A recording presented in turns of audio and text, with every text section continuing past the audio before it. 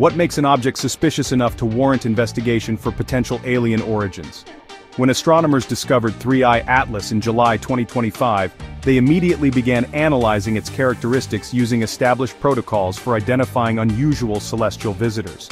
The object's extreme velocity of 58 kilometers per second and hyperbolic trajectory initially raised questions about its nature, similar to how Oumuamua sparked scientific debate in 2017.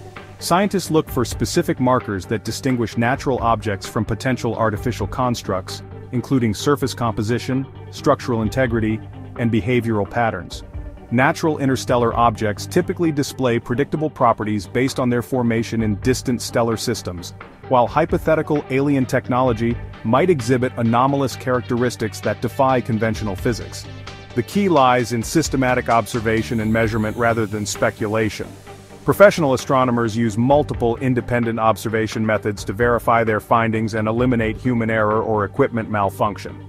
Every mysterious space object receives the same rigorous scientific scrutiny, ensuring that extraordinary claims require extraordinary evidence. This methodical approach has successfully identified thousands of natural objects while maintaining vigilance for genuinely anomalous discoveries. The scientific community remains open to finding evidence of alien technology while maintaining strict standards for verification and peer review.